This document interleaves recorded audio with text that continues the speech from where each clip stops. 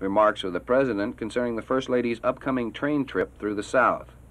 From the railroad station in Alexandria, Virginia, October 6, 1964. Mr. Chairman, ladies and gentlemen, boys and girls, Alexandria has been chosen as the first stop by one of the greatest campaigners in America. And I'm proud to announce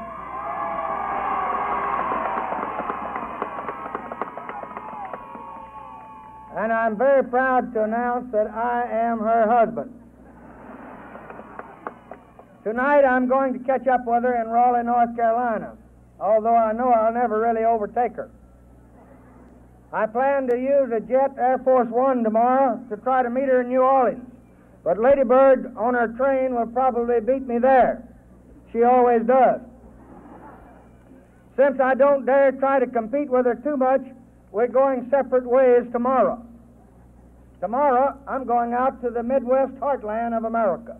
I'm going to report to the American people. I'm going to talk about the proud record of our administration, the Kennedy-Johnson administration of the last 4 years.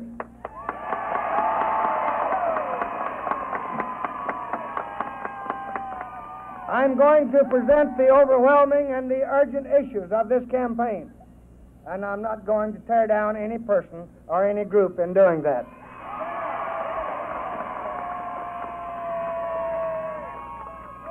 Never before, within the memory of any person here, have the American people been asked to make a basic and radical departure from the beliefs and values which are the source of our economic health and our hopes for peace. I do not believe they're going to make that choice. They're going to choose to keep and build on the careful work of the men of both parties, the hard, patient work that's been going on for more than 30 years now. They're going to choose to look ahead to the new problems which are rushing in upon us: our overcrowded cities, our inadequate schools, the growing mastery of the machine, the need to use our leisurely time wisely and creatively.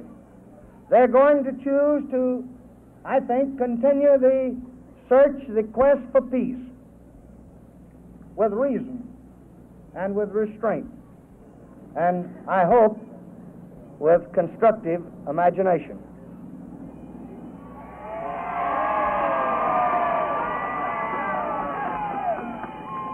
Yes, from now until Election Day, we're going to talk about the problems of the future.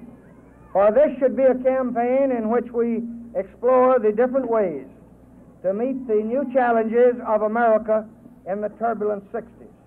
Instead, the gauntlet has been thrown down, not to the future, but to the proved and tested values and solutions of the past. This is far less related to the real needs of our present-day world. But it is a more fundamental challenge.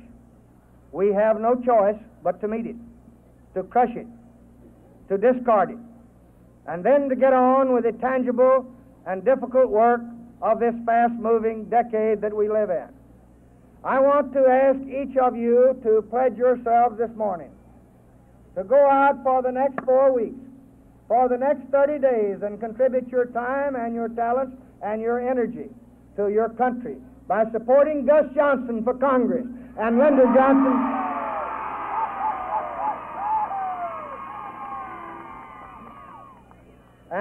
Johnson and Hubert Humphrey for the presidency and the vice presidency.